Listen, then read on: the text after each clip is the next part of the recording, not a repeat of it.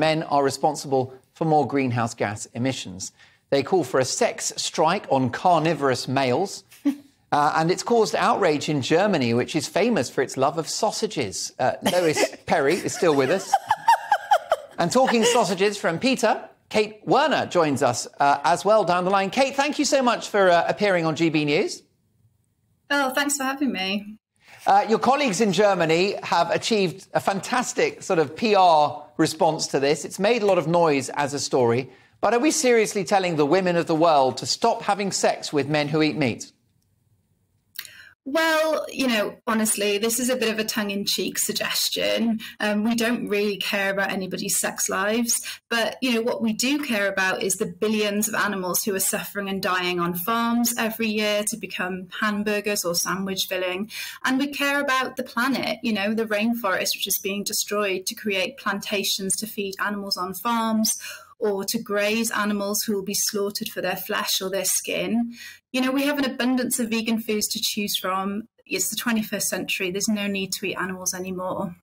I'm a great admirer of Peta. They've done fantastic work over many years speaking up for animal rights. And Kate Werner, I couldn't agree with you more about animal cruelty, whether it's in a domestic setting or in a farm environment. But when did Peta become an organisation that decides whether or not we eat meat? I mean, what about organic meat that's, pasture raised, just eating grass in the wilds of the English countryside or the British countryside for that?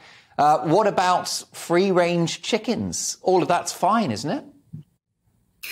Well, no, you shouldn't be eating animals. We can eat vegan food, which is much more nutritious and better for us. And unfortunately, the vast majority of animals in this country are not living on organic free-range farms. They're living in factory farms where they're, in terms of chickens, they're not able to stand after 1 or 2 weeks because their bodies are grown so massive, so unnaturally large that they suffocate, they have heart failure, they starve because they can't get to food or drink. But, this isn't about dictating dietary choices. It's about giving people information so they can make informed choices. And it's about, it's important for people to know that by eating meat, they're increasing their risk for certain types of cancer. And that animal agriculture is the leading cause of climate change. It's important for people to know where their meat comes from. And, just like Paul McCartney said, if slaughterhouses had glass walls, we'd all be vegetarian. And, that's so true. Famous health expert Paul McCartney. I mean, the thing about it is, Kate, that we've been existing on an omnivorous diet for millions of years, which is why we are the predominant species on the planet.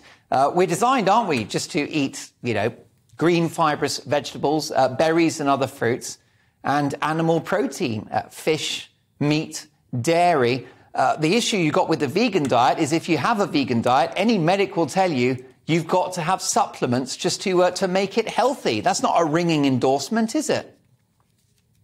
Well, yes, you can supplement a vegan diet, but I'm vegan. I know lots of people who are vegan. Lots of people in the UK are now vegan or vegetarian, and they're living healthy lives.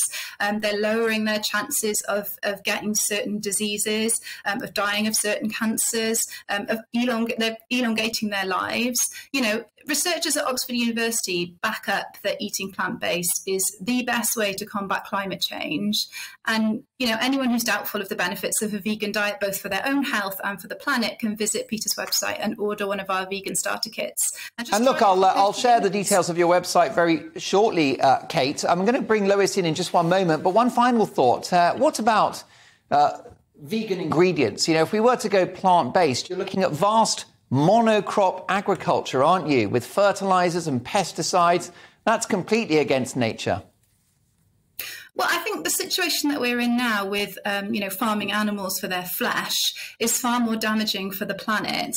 And it's not just Peta calling for a reduction in meat consumption, it's the UN as well. It's saying that a massive reduction of meat intake is needed to curb the worst effects of climate change. And it's really not a drastic suggestion to say rather than eat a sausage roll, swap to a vegan sausage roll. And it's as easy as that. And Lois, do you eat meat? Would be huge. Yeah. Lois, do you eat meat, Lois Perry? Yeah, every day. Yeah, absolutely love meat, and I like meat rare as well.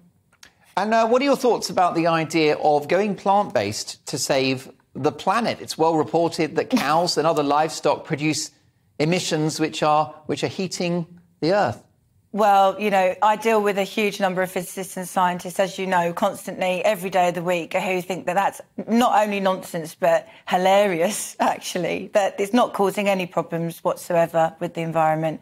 None. We've been farming for, as you say, hundreds of thousands of years with no problems whatsoever. And as for saying that vegan food is better for you and even lowers your carbon footprint, a lot of vegan food is highly, highly processed. And what could be better than just eating something that's completely natural, like a steak? But where I do agree with you is on animal welfare, 100%. I think, you know, the meat that I eat, I try and make sure has the highest standards of welfare possible. So I do totally agree with you on that.